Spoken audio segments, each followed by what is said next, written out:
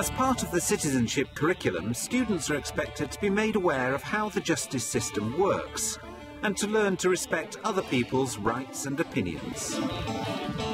This programme takes a look at how Wetherby High School, on the outskirts of Leeds, has tried to achieve this by giving pupils a first-hand experience of the legal system in action.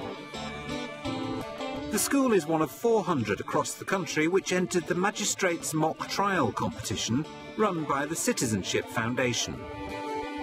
We'll follow their journey as they prepare for the regional finals and look at how schools can make the most of such external initiatives to enhance citizenship teaching and learning. As part of their citizenship programme, pupils have to study the making of the law, what makes a good law, breaking the law and consequences of breaking the law. We received details about the mock trial competition, and we felt that it would give pupils practical experience of the law and a trial situation, and that they could understand what happens and what consequences are and how decisions are reached. Now, the mock trial competition obviously aims to teach the students about the law and the legal system, but it also aims to develop their citizenship skills, so their communication skills, their ability to analyse information and to develop arguments based on that information, and also work together in a team. Each school is provided with a fictitious but realistic case, and the school puts together a team of Year 8 and 9 pupils to play the parts of those involved in a court trial. We'll carry on from where we were at lunchtime, so we're in our small groups and we're working on either our prosecution or our defence case with somebody listening in, so that we can criticise or say what's good or any changes that we need to make. We got the details of the first trial and we sorted out who was going to do what positions people were going to hold. Yes, will you remind me of what the Charlie Willis case is about? It's about a common assault between two people where somebody is allegedly struck in the stomach with a poking, but it's between a battery and a common assault, which is whether it was lawfully done or whether it was done provoked or unprovoked. The mock trial competition, I think, have several benefits compared to the regular classroom teaching. First of all, it's an easy way for teachers to get into a difficult area of citizenship. It provides them with an opportunity to engage the student in a different way than regular classroom teaching would do. We have put together in small groups people who are perhaps the prosecution lawyer and the person that he would be examining or cross-examining, and they have sorted out questions, how they're going to ask those questions, how those questions can be answered. Teachers are also sent resources to help raise their awareness of court procedures, and they use this to offer advice to pupils rather than script their performance. When you were at the pub, how did Charlie Willis seem to you? The first impression I got of Charlie Willis was he was a loud and aggressive and quite intimidating kind of guy, and he, to me, sort of looked quite drunk. Yeah. So you did feel intimidated by Mr. Willis?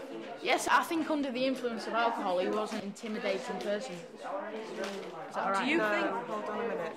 You need to be careful now how you answer that. What would I say? About the intimidation, because you're going to have to say, well, what made you think this? What behaviour was he showing? You know, that kind of thing. Ask it again. Okay. From when you were at the pub, how did Charlie Willis seem to you? He was, to me, and I think probably quite a few other people in the pub, quite an intimidating person. What gave you this impression? Good. He was being so loud that he felt like you couldn't speak over him. Also, other pupils have listened to that and offered comments and say, oh, you shouldn't say that, you should say it like this. At the beginning, you said good after she said something. Yeah. That makes you sound really too familiar with it. You've got to say something. Just say like, ah, right, or something like that. As the competition draws near, local magistrate Anthony Mulvaney visits Wetherby to give the team some advice. As part of the competition, we're given a link magistrate whose job it is to come in and work with the pupils, advise us so we're not left completely in the dark.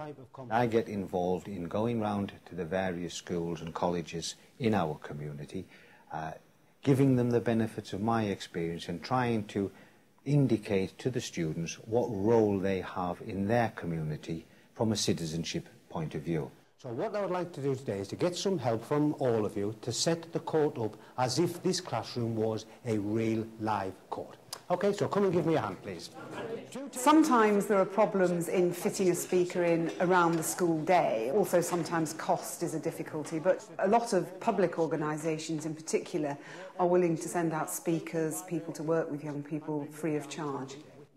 What you have in front of you is a courtroom that is set up generally 3 magistrates, legal advisor, defence and prosecution advocates, witnesses, defendant, court usher. And what do the prosecution have to do in every single case that comes to the magistrate's court? Prove beyond reasonable doubt. What we've tried to do is set the classroom up as in the magistrate's court and run through the trial itself so that he can advise us if we're saying something that we should or we shouldn't do, or procedure or how we should act, and he's been absolutely fantastic in that. Did he appear to you in any way drunk? Oh yes, definitely sounds as if you'd had at least 12 pints. Just let me stop you there. Comment about how much he'd had to drink, totally irrelevant. You don't know how much he had to drink. What you can say is the impression I gained was that he'd had far too much to drink. I think using a case such as we have done for the magistrates' court competition can be used really with any class, in any classroom. In fact, I have used a case with a sixth form general studies class. We acted it out in the same way that the pupils have done for this competition. We had prosecution, defence, magistrates. We learned how to come to a conclusion. Can you just tell the court why you ran away? It's been quite heavy on time, once a week in a lunchtime, hour or so after school as well. But I have to say it's been time that's been very enjoyably spent because the children have been so enthusiastic and have got so much out of it. Whatever happens, it's been hugely worthwhile. Do you think you're going to win? It depends. Ask me when I'll decide if we're going to win when I've seen the opposition, I think.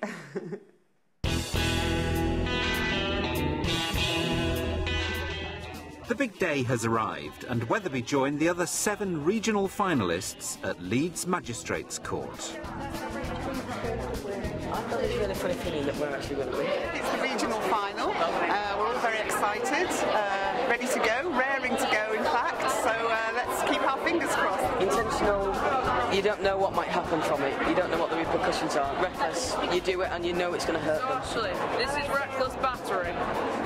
Yes.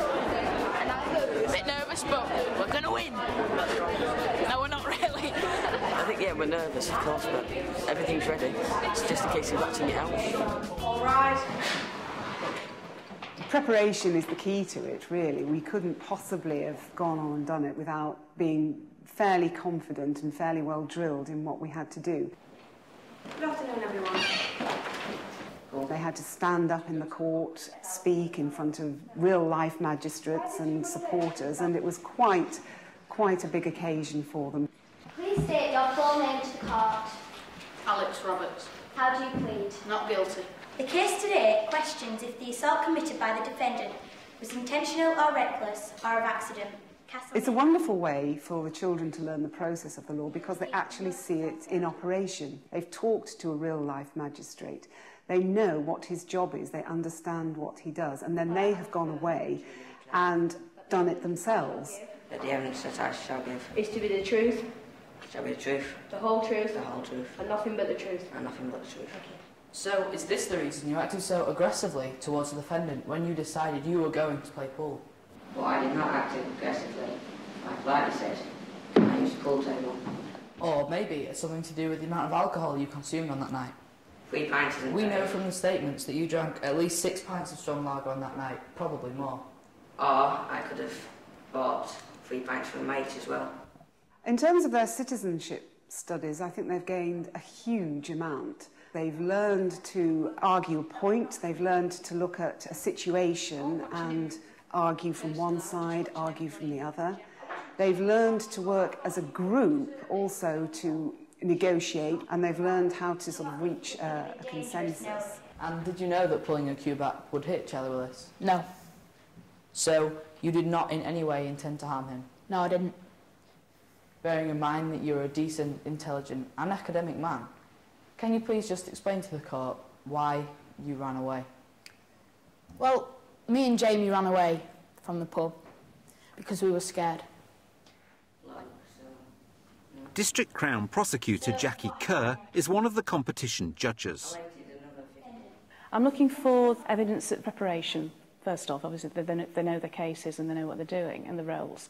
But also actually looking for evidence of interaction and evidence that they are listening to what's being told to them in court, they're listening to what witnesses are telling them and actually responding rather than reading out a list of questions that they have pre-prepared. Your Worships, I propose you ask yourselves the following questions. Did the defendant, Alex Roberts, inflict common assault recklessly or intentionally? Did Alex Roberts realise his actions against Charlie Willis were wrong because there was a risk of harm? If the answer is yes, you must find him guilty. However, if the answer is no, you must find him not guilty.